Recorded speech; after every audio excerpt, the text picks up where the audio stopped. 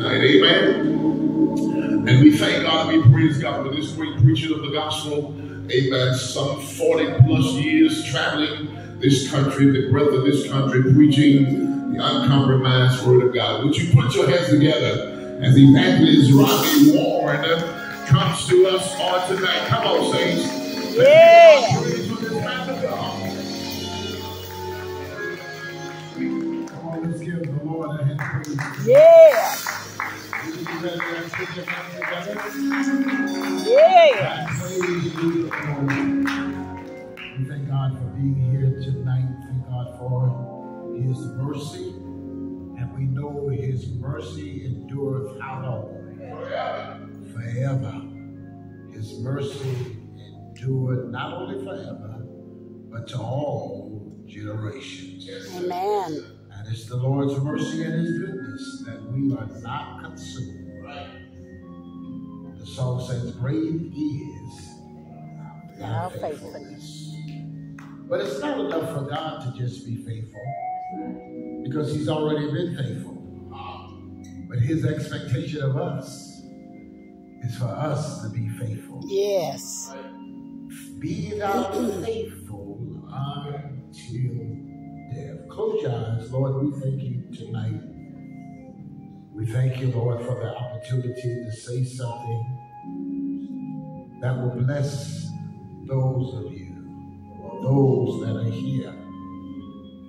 God, we thank You for giving us another opportunity to say something not just positive, but something that's needful. Yes, yes, yes. We ask this in Jesus' name. Amen. Give the Lord another hand. Yes, yes. You may be seated if you can. We thank God for Pastor Williams. For him. God for the overseer of this particular assembly, Pastor Todd. Let's give him a hand. Amen, amen, amen. Thank God for him. Amen. And we know the weather is treacherous out there. Somebody said don't speak it, but you don't have to speak it. It is what it is. I think we living in a time that people say don't speak things. But it's not about speaking things. It's about looking at it for what it is worth. Yes, yes. Amen, somebody? And this is the hour that we live in. The church is in a crucial hour. Yes. And when I say the church, I'm not talking about the institution of the building, but the people that are part of the institution. No longer is evangelism a big part of our assemblies. And some people don't like that. But the purpose of evangelism is to reach people. The purpose of a revival is to revive those that once was in a position of already revived. Revival is for the church. Evangelism is for the world. All right, all right. Once the church become revived, yes, then we will see not only a move of God, but a move of the people in the church. I'm convinced, and I'm already preaching that we are praying for a move of God. It's almost like God is not moving. But God has already moved. He's already ordained some things. Right. But we're not moving where God has already moved. Go with me to the book of Acts, chapter number 20. I promise you I won't keep you long.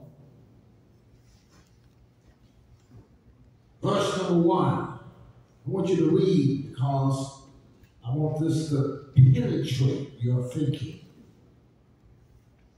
I'm the type of preacher that I challenge people's thinking, their thoughts, what they're thinking, because it's very important for people to think about what they're a part of.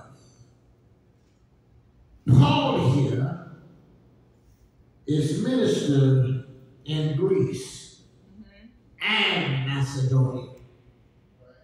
When Paul received his transformation, he transformed himself in the transformation. Now hear me today. See, we think God's going to do all the work, but God has already done it. It's your job now. And verse number 1 says that after the uproar was ceased, Paul called unto him the disciples and embraced them and departed for where? For to go in to Macedonia. And when he had gone over those parts and had given them much exhortation, he came into Greece. In other words, he didn't stop because of persecution. That's right. He didn't stop because of the numbers. All right, he all didn't right. stop based upon other people's feelings. But he kept it moving. Yes. Because the power of God was in him. I believe in strategies. I understand systems. The church religion is a belief system. All right. The church is a part of a system. I'm talking about the institution now because Jesus came preaching kingdom. Jesus really didn't preach church. But what about when he said, upon this rock I will build my church? That is a translation. When you dig a little deeper, you will see there was already churches before Jesus came. But the translator said church, but Jesus, when he prayed, he said, thy kingdom, thy will be done. In where? On earth. As it is. In heaven. In heaven. In other words, Jesus was talking about manifestation. That would take place in the earth realm. Keep on reading. I'm almost right. I ain't going to keep going on. He goes a little further, the writer says, and there abode 3 months. You mean to tell me that Paul was in one place 3 months? 3 months. Well, he's been here too long. He got to get up out of here. But when you're doing effective ministry, you don't quit. Right. You understand that there's a reason why I'm doing what I'm doing. I'm not just doing what I'm doing just to be doing it. But there's a purpose why. See, we got people preaching just to be preaching. Right. Saying stuff just to be saying. Pastoring just to be pastoring. Just doing stuff past the time. But it must become intentional. Giving just to be giving. And then some people give, some people don't because they don't understand the purpose of ministry. Somebody told me not long ago, they said, well, we see your little ministry on TV. I said, little, do you know I pay for that? I ain't stupid. Do you think I would invest that much money? Right. To be doing the work of the kingdom. See, it's not the sinner, it's the saints that don't know what's going on. Yes. Somebody throw your Yeah. God help me. God help me. The saints can't come into church because of the rain. But if Beyonce was in town, oh, y'all ain't gonna sit there with me. If the Hawks was playing, if the football team was playing, they're gonna pay a ticket and they're going to go to the game. Oh, y'all don't hear what I'm saying up in here. If the Braves, I don't know if the Braves playing today, they don't cancel games just like that. They'll wait till the star pass. Oh, I feel this. Right. I don't know what I'm saying up in here. They may stop, play for a minute. They'll wait till they stop thunder and lightning. And they'll sit there in the stands. But the saints ain't even coming to the stand. Well, Pastor, I was going to come, but it's bad out there. Tell your boss man that on Monday. All right. I was coming to work, but it's bad out there. How many y'all drove to work in the rain, in the storm? Let me see my hand though. Some of y'all ain't going to tell the truth, but it's the truth. But Paul was so consistent. I love Paul because Paul is in such a place of consistency. If you read about Paul, just don't look at the power and the miracles, but look at the commitment. Somebody needs to write that down. Look at the commitment of the disciples. Look at the commitment of Peter, Paul, and John the Baptist, and John the Revelator. Look at the commitment. We get excited about power. Yes, sir. Jesus told, don't be so excited about the demons are subject to you, but you should be glad your name is written in the Lamb book of the life. Y'all don't realize it, but it's something better than this. You got a small window to get stuff done. You got a small window, Pastor told me about Brother James Edwards passing this morning. And we get upset and we be like, oh, people leaving it. What do you expect? You better thank God that you still. All right, all right. Don't talk that way, prophet. Don't talk that way. It's the truth. They died too soon. No one even say who died too soon. You just better make sure you don't die. Somebody say, Lord, help me. Lord, help me. Y'all didn't mean that. Yes, sir. Keep on reading. I want you to get this. Keep on reading. What else it says? I want to hear y'all read. I've already read it. So, verse number 3. I want to hear y'all read. What does it say? Verse number 3. 3 months. Come on. And when the Jews laid wait for him, they were trying to kill him. Come on. He proposed. Come on, keep on reading. They accompanied him into Asia, Sopata of Berea, and of the Thessalonians, Aristarchus and Secundus, and Gaius, and Billy, and Timotheus, and of Asia, Tychicus, and Trophimus. All right. You do what they taught you in school. Did I do all right? You did fine. The same thing, but y'all just looking at the word. Don't be intimidated by words. Just pronounce them. Isn't that what they taught you in school?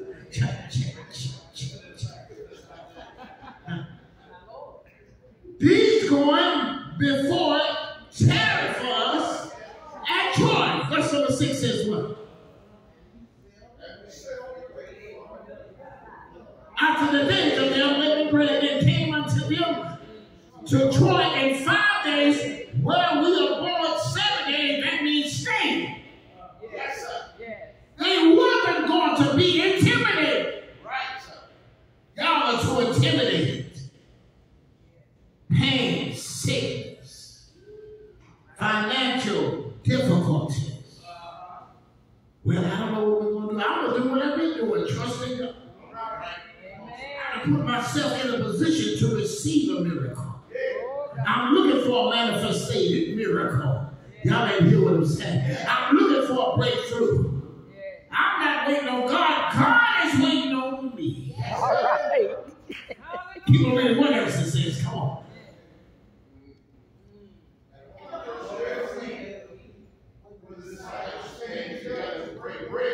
What did Paul do? Paul preached unto them. And said what? Ready to depart on the morrow. And we ain't going to sit here all day. We're not going to waste a lot of time. Y'all quiet up in there. Well, Pastor Todd, you got to go easy on the folks. We're a bit too easy on me. It's time to do the work of the kingdom. People are dying. People are leaving here. Yes. Centers, they're down the street. I think it's a big old event center across the highway. And I was preaching for Pastor Tiggs the last time I was here, and that place was packed to capacity. They have all kind of rappers and celebrities there, this and that. And I'm quite sure tonight is going to be packed. Come on, somebody. But it's a mindset. Let me tell you, the biggest problem with evangelism and outreach, sometimes we don't even need to use that word evangelism. Just do something for God. Just win some souls for God. Because people are quick to say, well, I'm not a part of the evangelism. All right. Yes. I'm not a part. I'm a part of the usher board. I'm a part of the choir. And I ain't knocking anything, but sometimes we got too many departments that people make. It's nothing wrong with a department, but people use departments to make excuses. Evangelism is really not a department. It's something that was commanded for us to do. Go out into the highways and the hedges and compel them to come. One plant, another water, God give the increase.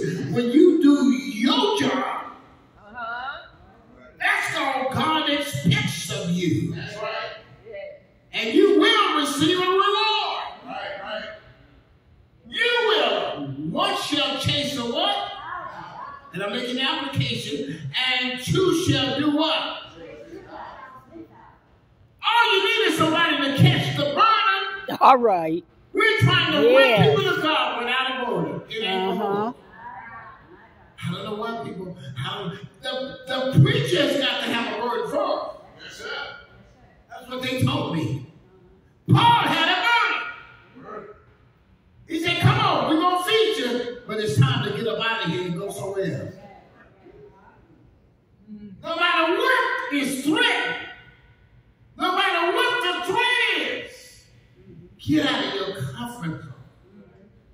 Oh, I'm so comfortable in this wonderful church, and we are packed. We got a great choir. We got a great organist. We got great singers. I don't know why we have to go in a little old hole. I don't know. I could just hide in the crowd. I don't have to spend my money. Because now the light bill is coming to my house. It's in my name. Well, it's in the church's name, but it's really in my name. Because if it don't be paid, the lights have got to be turned on. But when you have a run, you say, I don't care what it takes. I'm not going to quit. Yes. Y'all don't hear what I'm saying? I'm not going to quit. I'm sorry. You don't have to make an apology for people. You just keep on doing what you're doing. Come on, y'all hear what I'm saying, Pastor Todd? You don't have to, well, I don't know where the people are. I don't know where they ain't here. You know how people say, well, I don't know what happened tonight, but it's not that. People make choices what they want to do and what they don't want to do. And you cannot twist people's arms when it comes to their choices. You got to be glad that this is the day that the Lord has made. And I will rejoice and be glad in it. I'm glad for the opportunity where there's 2 or 3 that are gathered together in my name. We should be praising God. No, it ain't we. You should be praising God. If nobody else prays it, I'm going to bless the Lord. All right. I'm going to magnify the Lord. Yeah. I'm going to make a joyful Lord. Somebody lift your hand and just praise Him. Yeah. Not as a corporate praise, but as an individual praise. Somebody come on. Give God some praise. Hallelujah. Yes. Thank you, God. Yes. Yes. Hallelujah.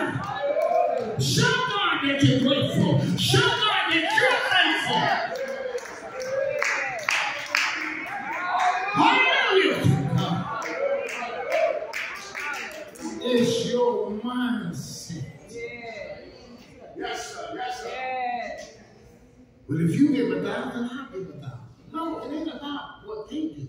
Right. It's about you and your commitment. Because I had a TV owner ask me, owners, and he said, man, if you're not making money off of what you're doing, why are you doing what you're doing? I said, ministry. Yeah, right. Amen. Ministry. Yeah. When more money's going out than coming in. Ministry. Yeah. Y'all still with me? Ministry. How do you feed the homeless and throw the naked and don't have no government contract? Ministry. Well, y'all don't hear what I'm saying up in there. It's quiet now. You mean to tell me you spending your money for the food? Ministry. Yeah. Ain't nothing wrong with government contracts. But sometimes when you don't get a government contract, you create your own contract. food pantry. Glory to God. How many of y'all enjoying this tonight? I know how to hoop, but sometimes I think we got too much hooping going on. Because a lot of times it appeals to the flesh and not the heart. Hallelujah. What would happen if everybody got a word in your church? We'll have to keep on preaching. Let's win the lost. Let's win the lost. Let's win the lost. Let's be nice. Let's be kind to one another. Be friendly. Oh, you too nice. No, it's so nothing. Too nice. You too mean. I'm going to finish reading. I got to get through this. I'm going somewhere. What else it says? Paul preached In the upper chamber. Come on. Where they were gathered together. Keep on reading.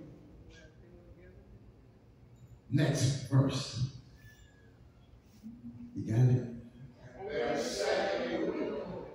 Certain young man. Paul preached. He preached and preached and taught at a certain, not an old man, a young man. Listen to him. He got sleeping like some of y'all all right now. He got sleeping and wasn't paying attention to what he was doing. And what happened to him? Not just a sleep, deep sleep. Keep on reading. He was what? He was long-winded. Some of y'all never seen it. You weren't there preaching, you don't know. He was preaching a long time. And he got heavy. And he slapped himself, threw some water on his face. That didn't help the situation. Because sometimes preaching a little bit longer than usual is not just for you. It didn't say everybody went to sleep. See, because you never know who's going to need what you're saying, and it could be their last time. Right about it. That's why you got to shake yourself and tell yourself, I'm going to quit being intimidated by people's looks. How they looking at your life. You don't have that problem here. Some people, they want you to hurry, line it up and start. You just looked at it 2 seconds ago. You don't take all of it just 2 seconds later. Then they throw their hand. You know how they throw their hands out. Now they look at the phone. And you know what? Because you see, I don't see no clock. That's a clock, right? I don't see no clocks anymore. Some churches used to have clocks. And you know what I tell people, my brother? I said you come late and want to leave early.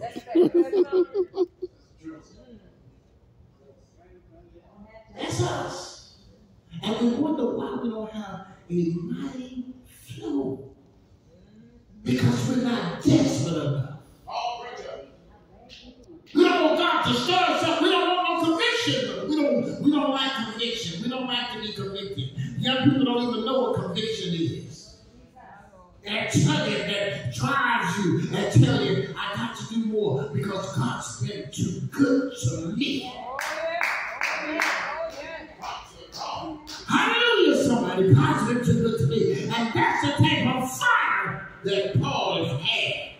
He wasn't intimidated with Peter. He wasn't intimidated with the rest of the disciples. He knew, I got an assignment to fulfill. And that assignment is among the Gentiles, because Peter was a racist. He was. God still loved him, but he was a racist. The Gentiles would have never come into the faith if it hadn't been left up to Peter. And that's why Paul withstood Peter face to face. Because he felt like I have a monopoly. Don't ever let no big church or mega church intimidate you and make you feel like they got a monopoly. Everybody's not going to their church. Right. God ain't gonna help me up in here. I guarantee you more people don't go to church than go to a mega church. Y'all still with me? Bishop James got a mega church. I remember when he had a little small bank building in Charleston, West Virginia. I preached for it. When I was there, somebody had shot into the church. They were racist, but he didn't stop. See, we quit. I told Bishop James one time, I said, you done messed up a bunch of people preaching because they're trying to be like you. The way you are now. And sometimes you got to be the way that you are. People got to be the way you are in your community. Y'all quiet up in here. And I want to put them down, but sometimes we so busy watching and looking what other people are doing. And that stuff will get in your spirit and you'll get depressed. Sometimes you got to cut off social media. Got to quit looking at other people's programs and service and this and that. And you got to get on your knees and pray. I ain't talking just the pastor. I'm talking about the saint. Because you're so busy comparing your praise team with somebody else's praise team. And your musician with somebody else's musician. And your style with somebody else's style. You know what I mean? You're in a different community than Dallas. You're in a different community than Houston. Y'all ain't saying that with me. You're in a different community than Los Angeles. But there's still people that need Jesus wherever you are. Can I get away with somebody? And God will help you if you keep your focus, if you keep spiritually, if you start affecting the community. Because somebody, just because you know religious leaders, don't mean that these folks know religious leaders. I travel all over the country and I ask them sometimes. I've had people tell me I've never been to church. Do you know T.D. Jakes? No. Do you know Joel Osteen? No. Do you know this one? No. Have you ever heard of Church of God in Christ? No. You'll be surprised.